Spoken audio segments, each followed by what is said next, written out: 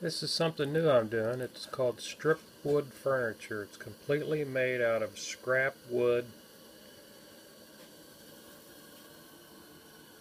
All the slots are cut.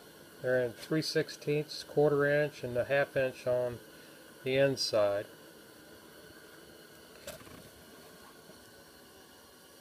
Handmade everything.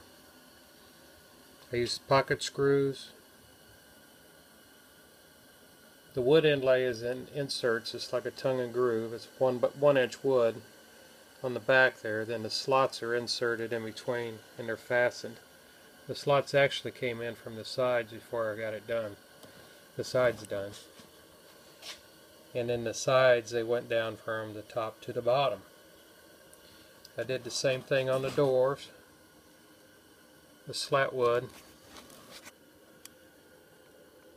And inside the drawers I did the same thing too.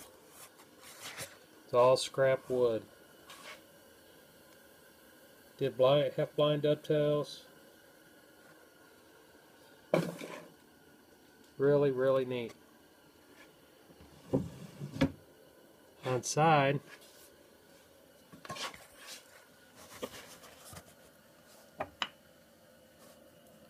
I did the same thing. Slat wood. All the wood was cut on a table saw, ran it through a planer to get the right thickness, and took a bevel router edge and routered the bevels on it inside and out. On the top, I need to put a chain on there. 2 handles. I'm going to put 2 handles on the doors.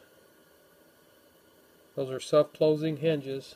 Now on the top I didn't use self-closing hinges, but I did put 4 across there.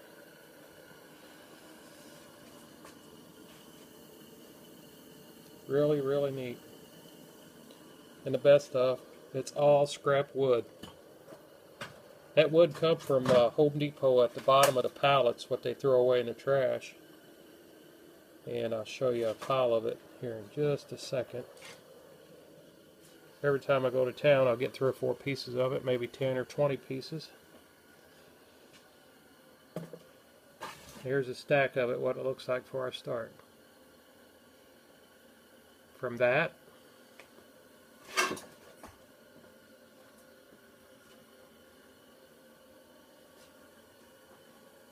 to that.